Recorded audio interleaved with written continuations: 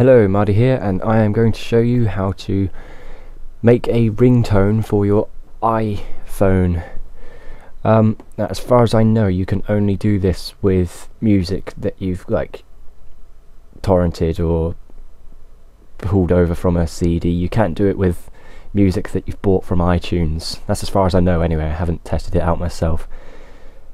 And a thing with it, it has to be up to 40 seconds long. Any longer and it won't work. So let's get to it. I'm going to use Witchcraft here by Pendulum. What you want to do is right click on it, click on Get Info, and you go to the Options tab. I'm already there, but you see where it says Start Time or Stop Time. So I'm just going to use the end of it. From the beginning even. Say if you wanted the middle of the song, you would change that. Say if you wanted it from 40 seconds in, you'd have it ticked even there, and just 0.40. But I'm going to have it from the beginning, so untick that. You want to copy this and get rid of it.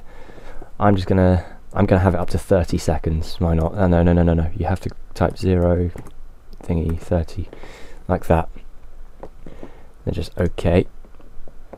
Now when I play this, it will only play up to 30 seconds, even though it says 4 minutes 13. It will play 30 seconds of it. What I want to do is right click it and create AAC version.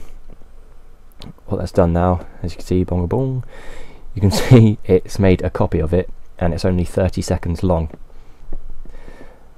What you want to do is drag this out to the desktop, drag the copy out, remove what you just dragged, so delete, remove, recycle bin, and before you do anything, get the original one, go back to Get Info, paste back in the time and click on untick Stop Time. There you go. Now we're on the desktop. We have Witchcraft here. What you want to do, since this just says 12 Witchcraft, but it doesn't have any sort of file extension saying what it is. So what you want to do, you go down here to your libraries, but basically just go to your libraries. Click Alt on the keyboard, so this appears. Tools, folder options. Click on the View tab. And down here it says hide extensions for known file types. You want to untick that and click OK. And what you'll notice over here, if I click on Witchcraft, it says Witchcraft M4A now. What you want to do is just click on that. Whoops, right click, rename, and bring it down here, change the A to a R, small r, then just click out. And this box up here, if you change the file name, extension, it might become unusable. Just click yes, and this might happen. Now you just double click it,